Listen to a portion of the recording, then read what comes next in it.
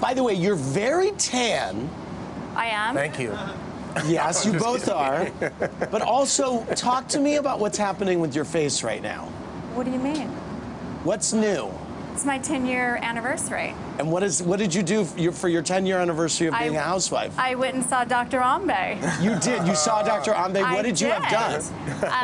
I had my neck and lower face done 15 days ago. You had a facelift 2 weeks ago. Well, I call it a comeback. Okay. I don't call it it's just a mini. It's a Don't mini. call it a facelift. Call it a comeback. Wait, that's your season 13 tagline.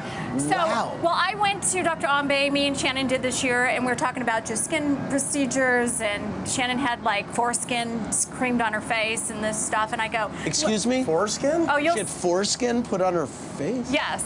It's like a procedure. Okay, this is a family show. Right. Okay, so I told him that like ever since I've lost so much body fat competing, that my skin is like drooping. And he said like gain 10% body fat or have it pulled. I'm not a big fan of the fillers because I feel like you look like a Cabbage Patch Kid. Okay. So I say pull it, don't plump it.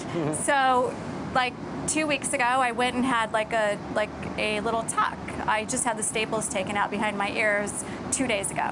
Wow. Gosh. Yeah. So there were staples behind both ears. Yeah.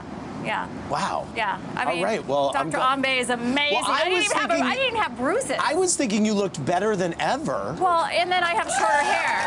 Right. I mean, even before. Andy, so this is my 10-year anniversary on the being show. A housewife. That's the perfect celebration. I'm taking it back to season 3. Let's go to Caden.